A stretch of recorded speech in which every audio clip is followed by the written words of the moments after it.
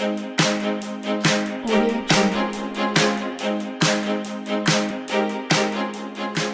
my name is Adam Krawczyk. I'm from Medical Poland.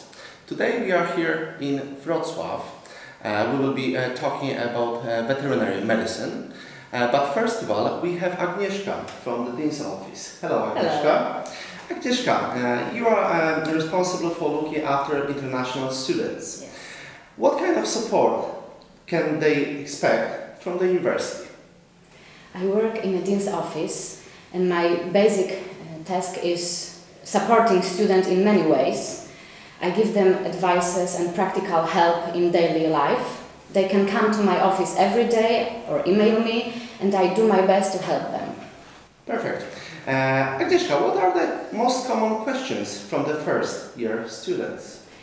First year students have to find their way in a new situation, new condition, and the most common questions asked are about communication, public transport, about accommodation on campus, about cost of daily life and how to get to some places, and I will help them. As you could hear, we are here to help. Agnieszka and the whole Dean's office are helping in daily basis, and if you will apply and you will be accepted to the university, you will be in the perfect hands.